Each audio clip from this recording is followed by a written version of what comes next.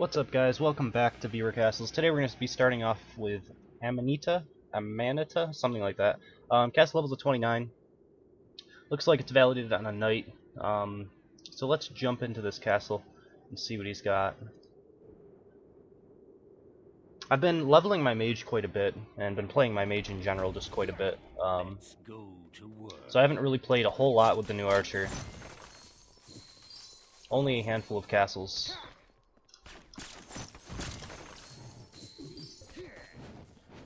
I should probably be saving roll for the most part. I shouldn't really even use it to get around, I don't think. I don't know. We'll see.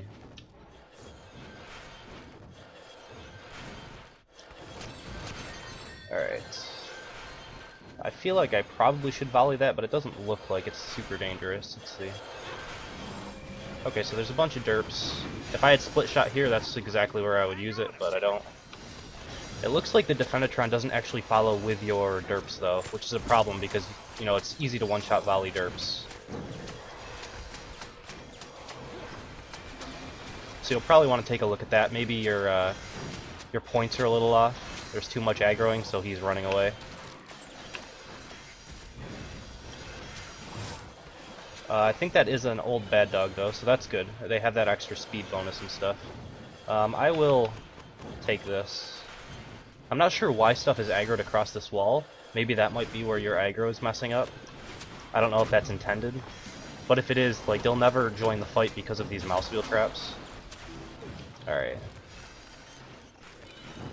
They're too scared to go past this area. It looks like this was not intended to be aggroed, though, from what I can tell. You should probably offset these mouse wheels as well, because it's pretty easy for me to stand in here and get a volley off to aggro everything. And since there's goatmen, I kind of have to pull them back, or else I'm going to risk dying. Using old dampeners is fine, there's no point in using new ones. Alright, I'll try to get another volley off right here. And I killed enough where I can go past it now. So yeah, that aggro definitely hurts you quite a bit in that area. That Defendatron not being able to shield derps. I mean, derps in general, it's hard to make use of them, but when they do hit you, they can deal a killing blow pretty quickly. Like, if they get their headbutts off, I think it's 400 to 500 damage. I think it's really high. So for 1 point, it's really good. It's just hard to actually get their hits off. Which is kind of why you use, you know, Bad Dog to speed them up and Defendatrons to keep them alive and just hope that they hit once.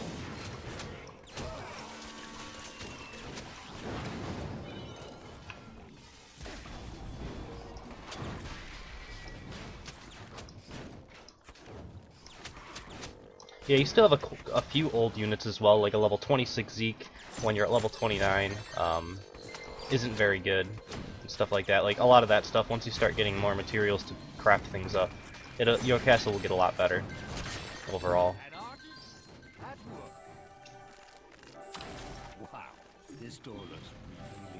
So yeah, just keep working on materials. That's the main thing that you need to be doing to improve the castle design. We'll jump into number 2 in just a second. Alright, next up we have the three seashells. Castle levels of 30. This castle's usually pretty difficult. He's got 1,200 crowns. It's pretty high amount. Validated on this archer, which has really good gear. I really want a level 30 Bogart's fancy hat. Mine's only level 22. The 21% crit chance is just crazy. And then it's got block chance. And those are the two really good stats on that item. But I mean, the magic armor helps as well. High resistances, high health, decent DPS. Definitely enough to kill people. Yeah, it's pretty good gear. I'm just taking a look at it really quick. Alright, let's jump into the castle. Definitely better gear than I have. So let's see if I'll be able to get through this without dying. Let's get him, Mr. Pointy. Okay.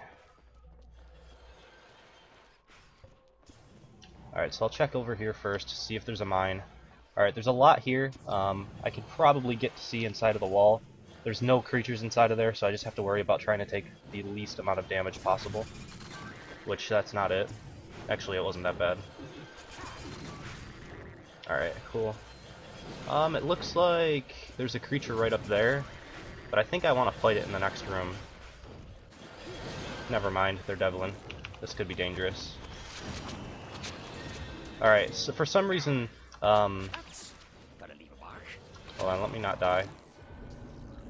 But for some reason, the Enzatron, the Robo-Shieldotron didn't actually go off. Probably because there's too many points in this room. Which, that would help you out a lot, right? I was able to just one-shot volley those things, and you could see how they didn't really deal much, I don't know if that guy died, so I'm just dropping a volley there anyway. But yeah, that would have helped you just because I was able to one-shot volley the Devlin, and they actually didn't get any damage off whatsoever. And then once the Devlin are gone, the Robo-Shieldotron isn't really going to do much by himself. Alright, drop a volley inside of there. That should kill off almost everything. I probably should leave a couple of them up just in case I need mana. If, like, for some reason I need to kite back. That's like, I've seen this type of setup as well. You can't really get through this. You can't forward kite with this room here. Which is really good. Like, even with a volley, if you, like, the way that I did it is the easiest way to take it out. You have to get through, like, 3 or 4 barricades and then drop a volley in the middle of them, and then they will all die. But during that time, you have to take as much damage as, like, this room is going to dish out. So there's not really any forward kiting there. I like this setup as, like, if you're going to go for a sustained damage castle, I like it as, like, the second group setup. So you have one before it and then this one, and then, like, when people are forward kiting, they're going to have that group behind them and this group. And the whole point is to get to the next room before these guys actually start aggroing. And if they start aggroing, if you have a really dangerous group like Devlin's, then they'll be able to get their damage off and probably kill the person before they make it through, which is really good. It's probably something that I should look into using at some point. It's probably, I think, it's probably the most barricades that you can get overall in, like, a small section like that. I haven't seen anything else that's higher. I took way too much damage there. Alright, so we have some Caustic Puddles. I'm really still trying to farm up more of these. I have 2. I still only have 2. I don't know if I had 2 the last time I did a video, but I have 2 and I'm almost at a third. I want to get 4, but... Alright, I made it through without taking any damage. See, the problem is even if you block the initial damage, and same with mages, if they use their ability to get across these, but they still get ticked by it, that was dumb of me. They'll take that, like, 400 damage DPS type thing. Alright, this is gonna hurt. Oh my god, there's so much trap damage. Alright, that killed me. That's a ton of damage right there. Like a ton of hot wheelers and the Caustic Puddles. It's really tough. I'm gonna heal myself back up.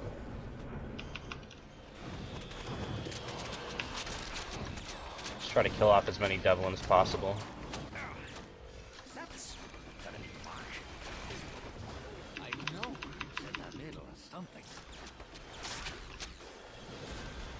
I can't believe that missed. Alright. I'll use one more potion. Alright, looks like we have a Stabbington here. My Stabbington seems to bug out like half of the time, which is annoying. But see if I can just like headshot this guy and then follow it up with a volley. Kill off the Devlin. Alright. That was alright. I like the Stabbington here because it's easy for him to push you back into the Hot Roller. And Hot Rollers, like, by themselves, they're a little high for their point cost if you can get through them without actually taking damage. There's a Devlin that can kill me. I kill that off. Alright. 5 points is a little high, even though it's worth it for the most part. It's a lot of points for a trap. If it doesn't deal its damage, it can easily make your castle feel a little bit empty. And that's kind of why this castle only really has, like, 2 rooms. It has 2 rooms plus the boss room, which is pretty good. But it's because of this area right here, because this is really high amount of trap points right in here, with the Caustic Puddles and stuff. Like, it's really hard to kite this boss room as well, which I like also. I wish I had more hot rollers, and I hope that I can get, you know, 4 or 5 Caustic Puddles, because I think they might be the best trap that we've gotten thus far.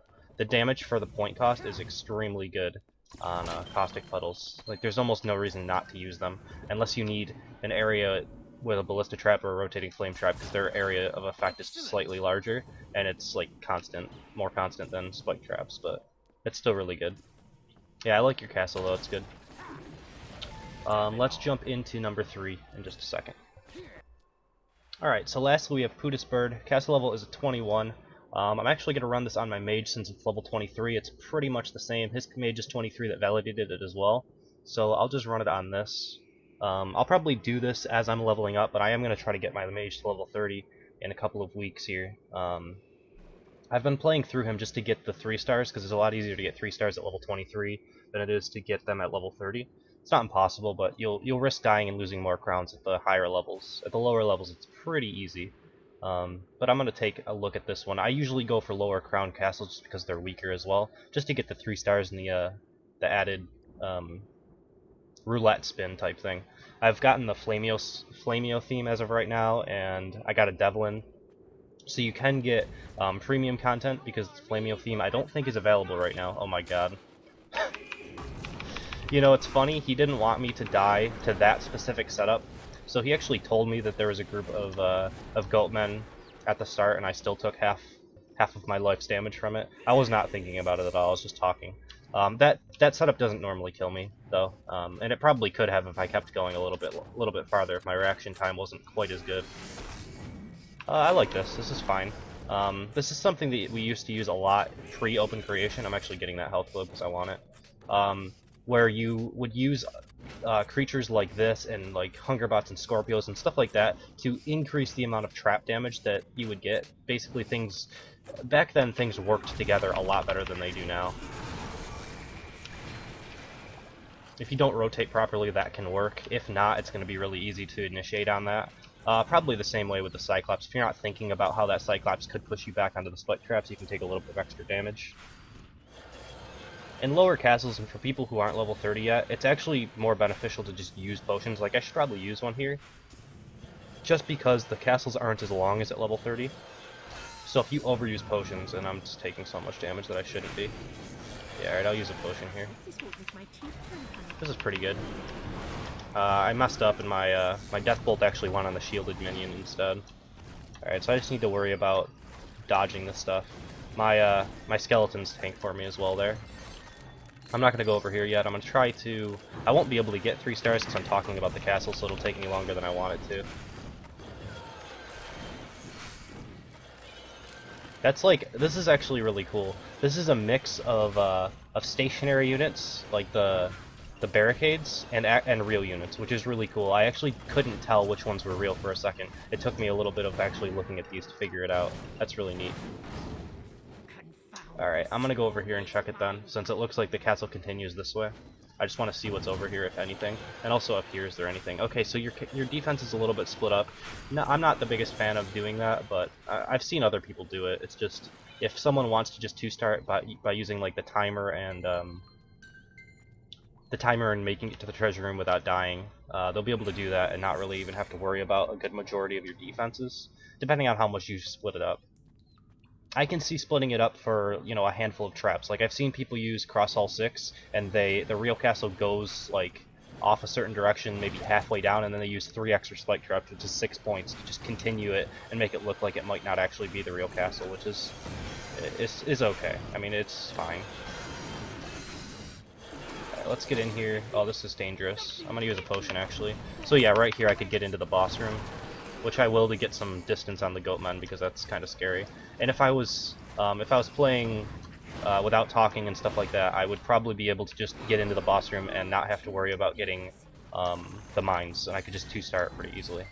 Which a lot of people will do if I don't have a ton of time left right here. Like if I have, you know, 15 seconds, I'm gonna just go out because I know I'm not gonna be able to go back and find the other mine. Or a lot of people just don't like tracking them down and stuff like that. That's why I don't like really splitting things up, is it makes your castle feel very empty, especially at the lower levels, when there's not as many defense points to work with. Alright. So what do we have here? Alright, I should probably do what I just did there, except do that and that. So this is really good. This is why I like the mage so much and why I'm leveling them up. I actually like Vamps quite a bit, at this level at least. From what I've been playing, is a couple times they've given my mage some hard times when I don't have my cooldowns up. But anyway, what I was saying is I like the mage because there is a Defendatron here, probably on the AoE defend, but because Vortex has a stun attached to it, if you initiate with Vortex on a Defendatron or a Robo Shieldatron that has that AoE, it won't get it off until after you deal your damage. So you do a Vortex plus a Fireball on top of all the units, and a lot of the times the little things that you're trying to defend automatically just die because of it. And that's why I think the mage is so strong right now, is that combo is really effective if you can initiate on something. So you have to be super careful when you're setting up your defense. Alright, which way was the castle again? I'm kind of lost at this point. I think it's up here though. No, it's not. No, it's not. It is this way, I think. It looks like the boss room on the mini-map, that's why I'm thinking that. So yeah, this castle would be even better if I was a little bit less experienced and didn't look for things that are coming like around corners. Because if you rotate properly and you can initiate on things like I did there, or look for certain setups that you kind of feel are coming, a lot of those setups can kill you with Goatmen and stuff like that. Like that last setup that I went past, if I hadn't kited across that that springboard trap and stood on there, did a vortex like that, then what was I gonna say? I lost my train of thought. If I hadn't done that and I just used my escape ability over there, the Goatmen that were there could have easily killed me right there. It's just I looked for it and was able to kill it before it came up. So pretty good castle. This is number 3, so we're gonna end the video here. As always, if you guys enjoy what I do, please subscribe. If you want to be a part of Eurocastles, you can email me at frenzycastleruns@hotmail.com. That's in the description, as well as a spreadsheet that I kind of keep updating for the names that I have to run. Currently, it was updated today, which would have been yesterday. Just look for the date at the top of the thing. Although for time zones, it might be a little bit different. But yeah, I have 3 castles left, so I have 1 full video that I can record sometime this week. I'm not sure if I'm going to do a defense video this week. I kind of want to wait to see what comes at Thursday, because if it's going to be totems this Thursday, then I'll probably wait for that. So I might wait until after Thursday and then record a defense video on Friday if totems don't come. If they do come, I'll probably do a little bit of experimenting, and we'll have videos that might come out about that. I don't really know. For the next couple of days, I'm not sure exactly what's going to come out. But we'll try to figure out something. I might even do a different game. I've been thinking about going back and trying Incognita, because that came out with a lot of updates. I haven't played that in months, and well, I actually have been playing it recently, but I haven't recorded a video for it in months, and it's changed quite a bit, so I might want to revisit that game and maybe try to do a playthrough of it. It's pretty difficult right now, but with that said, we're going to end this video. Thank you guys for watching. I hope you enjoyed it, and I will see you next time.